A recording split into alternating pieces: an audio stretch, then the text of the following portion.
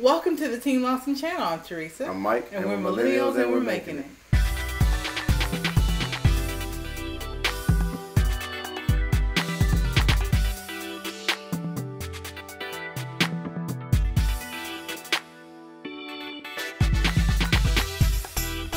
On our channel, we discuss all things that meet within the intersection of millennial marriage and special needs parenting. We want to create a community that's both inclusive and encouraging. So go ahead and hit that subscribe button.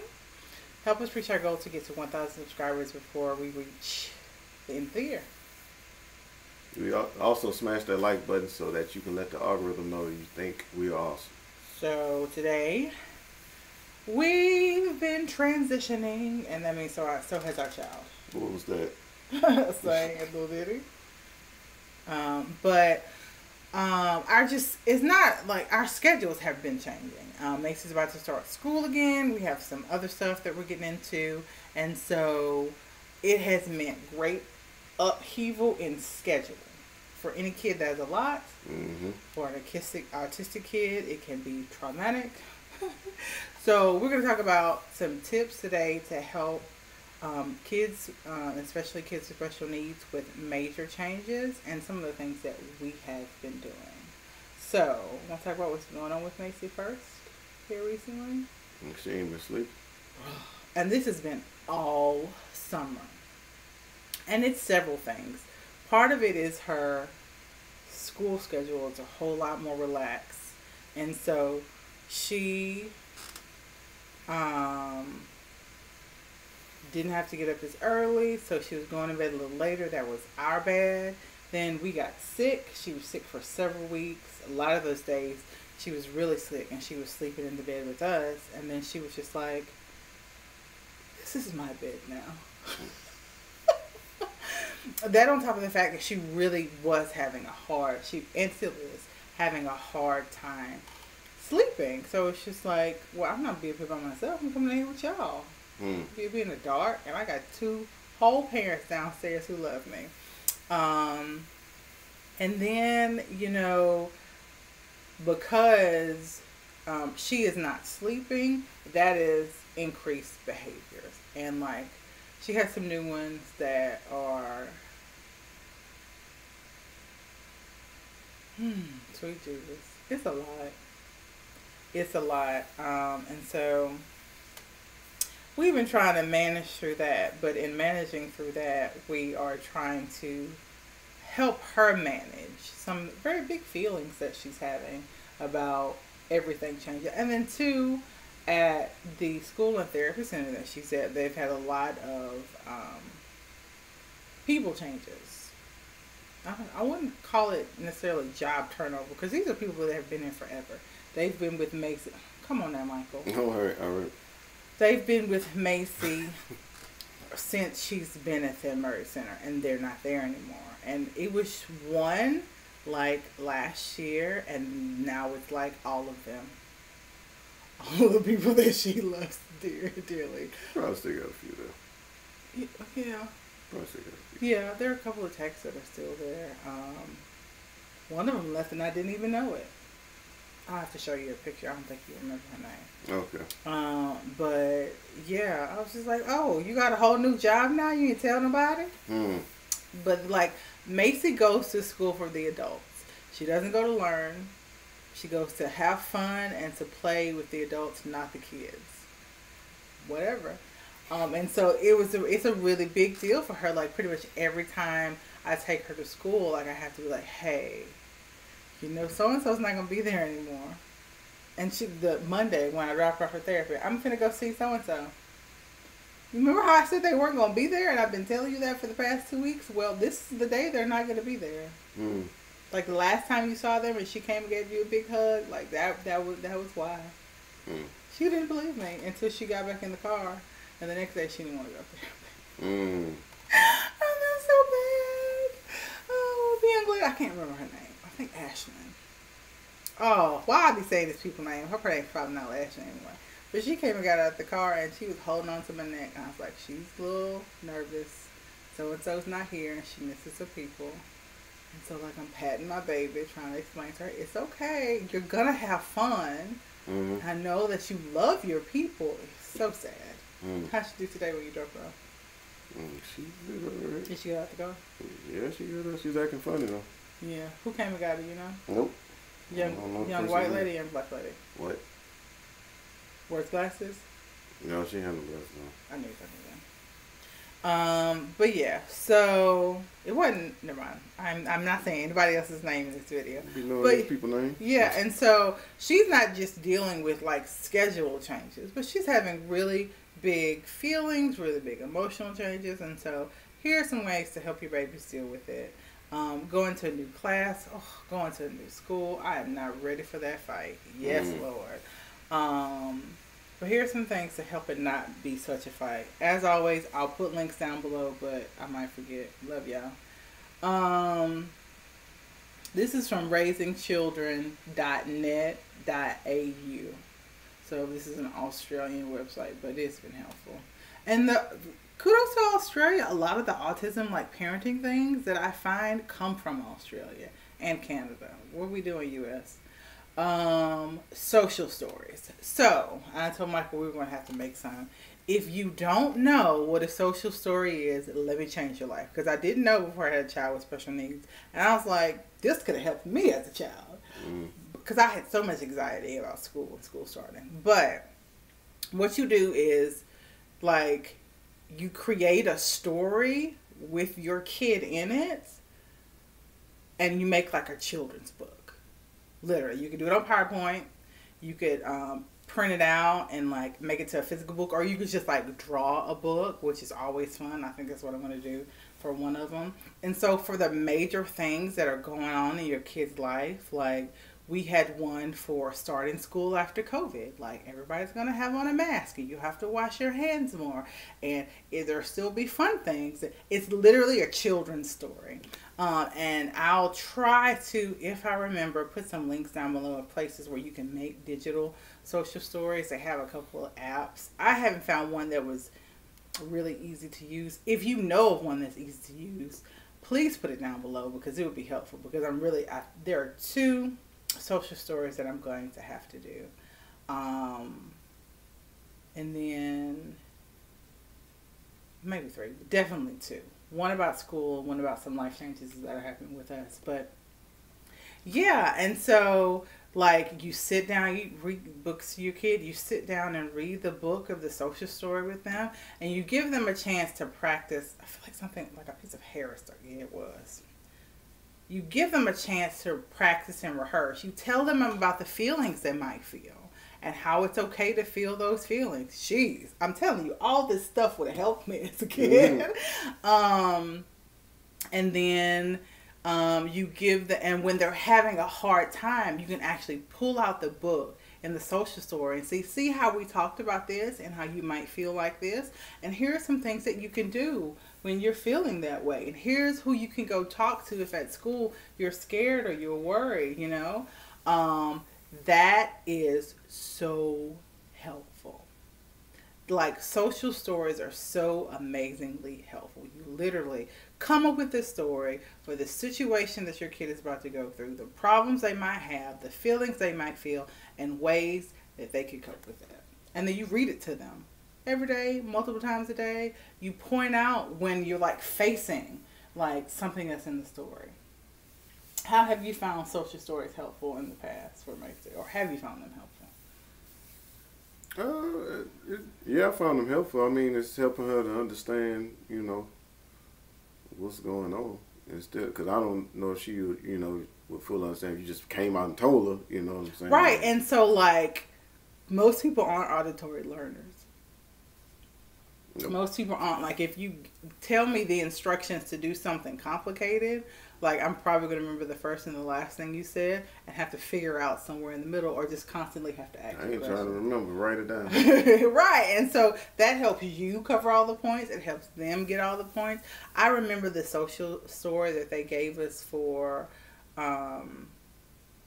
they did one for, they were building Macy's school, and so they were temporarily in another building, which was a big deal for kids, especially who had been in the building they had been in for years, and children with autism, just period, like transition is hard.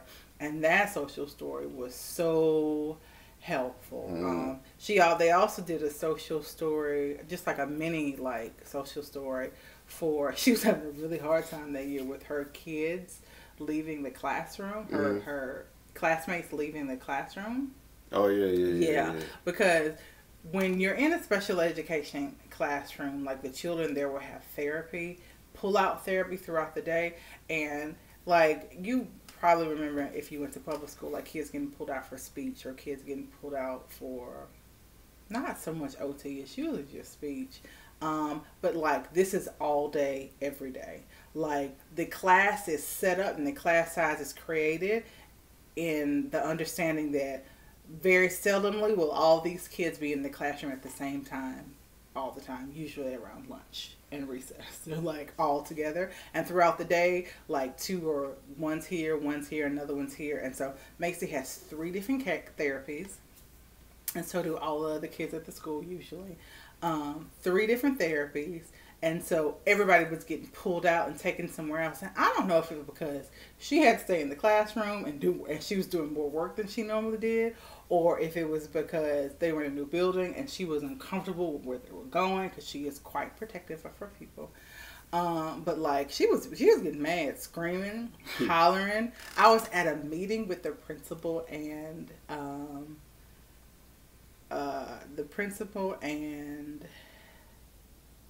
the director for, not the Merge Center, but who does like the event planning and stuff. I can't remember. She's not an event planner. I can't remember her official position. But we were in the principal's office. I do PTO stuff. We were in the principal's office next to Macy's classroom when she was having all these troubles. They pulled somebody out of the classroom. I heard Macy scream. And you know your child scream. I heard Macy scream and run to the back of the classroom and run to the front. I'm like, that kid's having a hard time. Yeah, that's my kid. That's Macy. But they created a social story for her for that. It was pretty helpful. And then we had the pandemic and they had to do another social story for that. It was a lot that year. Okay. Timetable. So like literally coming up with a visual schedule, and it could be like, for Macy, an actual like time would not be helpful, like doing like 9 o'clock and 10 o'clock and 11 o'clock, like telling time is something that she is still learning. But like having like things in order, like pictures in order. We've had some like picture schedules before where like there's a picture for getting up and getting dressed, and a picture for getting in the car and going to school, and a picture for having lunch. And like as you do those things, you pull the picture off. Those are really nice. But just something, a visual schedule representation of what they're going to be doing at each part of the day. And so like they know like how much time they have, even if it's not tangibly how much time, but like what comes next and follows. That is helpful for Mason. We haven't done one of those in a while, but I think we might have to do that. Because she will technically have 2 schedules. She'll have her school schedule and she'll have her travel schedule. School travel, I don't know how this, school travel, yeah. And so, yeah, that might be helpful. I think she still got the bathroom. Yeah, she still has the bathroom one. She doesn't use that so much anymore. What we really need one is for, because the bathroom one, it did its job. It was for like the steps and going to the bathroom. Oh, so helpful. So you go in the bathroom and you pull down your pants and you pull down your underwear and you sit on the toilet. Then you wipe. Then you flush the toilet. Then you pull up your underwear. Like it was that detailed. But she needs one more for hand washing, I think. Like she knows how to wash her hands. She knows how to wash her hands, but I have seen Macy just go in there and put her hands in the wash. No. I've seen her not intentionally, but I seen her be intentional about washing her hands, but just get the steps out of order. So she'll run water on her hands, dry her hands off, and then put soap on it and rub it together and walk bathroom. I was like, wait, you got it backwards, babe. You got it backwards. So I think that would be helpful.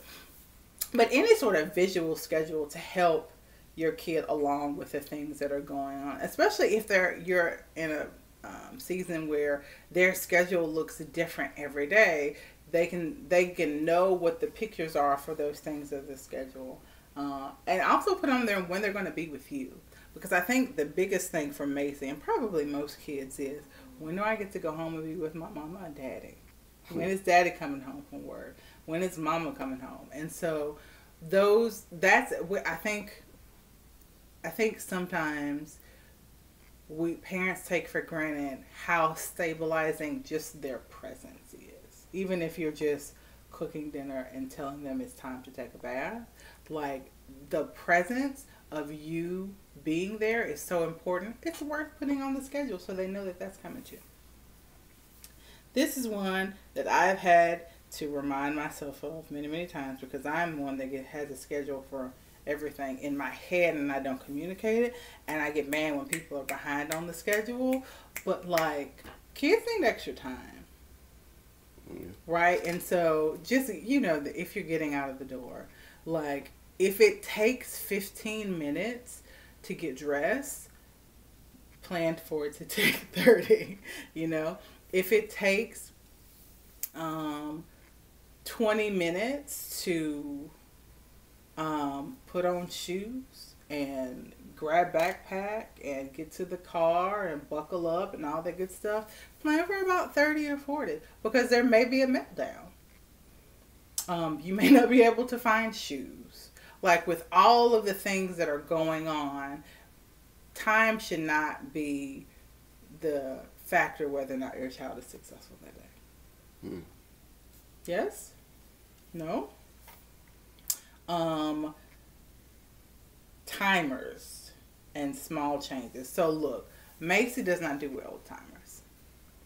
Like, digital timers make her want to, like, little beep beep ones, make her lose her mind. And so that's one that you can have tried on your kid. But like, giving them time and giving them timers lets them know when the time that you have given them is going to come to an end, so they know how much time. Now, what we can do with Macy is 10 more minutes, 7 more minutes, 5 more minutes.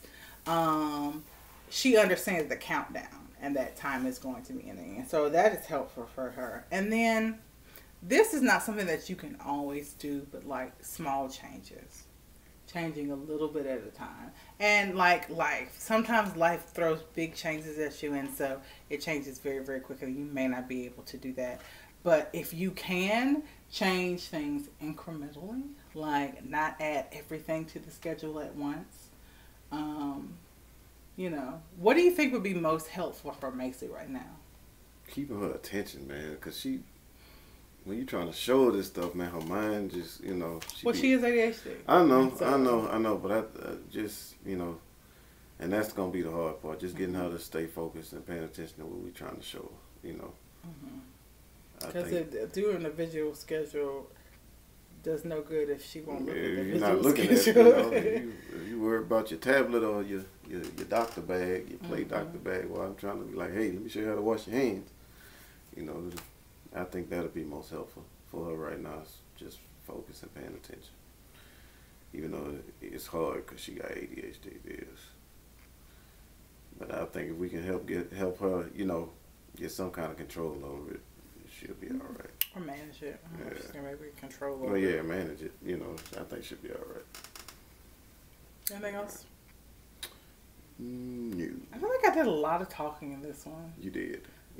Aww. You good though? No, but that's I'm not knocking that. I mean, you giving information that people need. Well, you can talk in the next one. Maybe it's fine. You good. All right, thank you so much for watching this video and listening to me talk so much. We'll see you in the next video. Stop doing, girl. You're fine. God bless you.